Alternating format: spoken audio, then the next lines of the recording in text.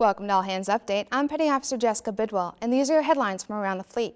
The Office of Naval Research, or ONR, is developing a new human-sized firefighting robot. This robot is capable of finding and suppressing shipboard fires while working alongside human firefighters.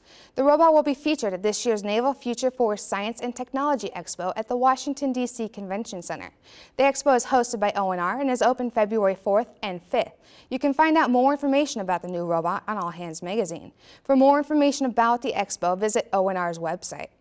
After more than 16 months of renovation, Naval Sea Systems Command, or NAVSEA employees returned to their offices at the Washington Navy Yard. A ceremony is held February 2nd, dedicating the renovated building to those who lost their lives during the September 2013 shootings. For more information about the ceremony and NAVSEA, visit Navy.mil.